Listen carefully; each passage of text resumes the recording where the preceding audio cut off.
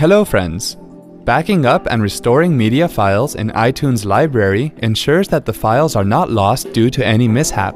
Let's see how it can be done. Open iTunes. First of all, consolidate your iTunes library. To do so, click on the Edit menu and select Preferences. Click Advanced panel. Now select the checkboxes next to Keep iTunes Media Folder Organized and Copy Files to iTunes Media Folder when adding to Library options, and then click OK. Click on the File menu and then click Library. Click Organize Library, and in the Organized Library window, select the checkbox next to Consolidate Files, then click OK. Now copy the iTunes folder to the external hard drive. To copy the folder, close the iTunes window, then open My Computer. Navigate to the C drive and then open the Documents and Settings folder.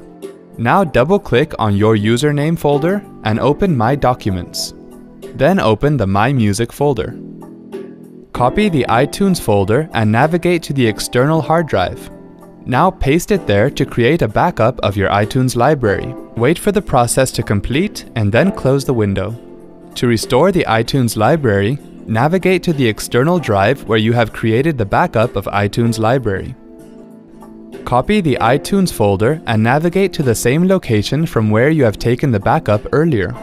Paste the iTunes folder here and then replace the files or folder if asked. Close the window. Now press and hold the Shift key and right-click on iTunes icon on the desktop and then click Open. It will ask you to choose the library, then click Choose Library. Browse the location where you have restored the iTunes folder and select the library. Click Open and you will see that the library has been restored in iTunes. See, this wasn't hard at all. Thanks for watching.